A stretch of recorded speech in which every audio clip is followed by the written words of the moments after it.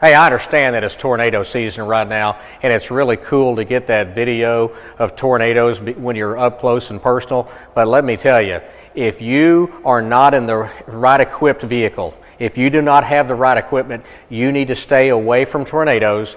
You need to take shelter and do not get caught up in tornadoes like this storm chasing crew did and the El Reno tornado up in Oklahoma. The reason being is, folks, I want you to think about this.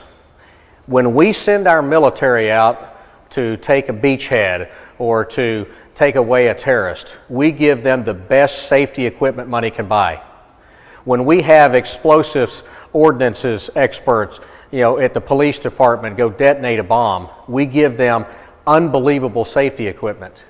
When we ask our high-rise construction workers to go 60 stories up, we give them the necessary safety equipment.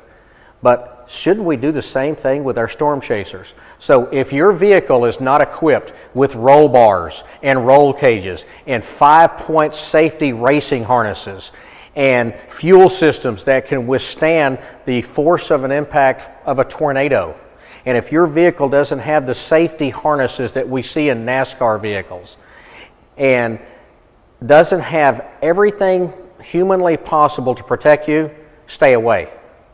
Storm chasing is for experts. If you are not an expert and you do not have the necessary safety equipment, stay away.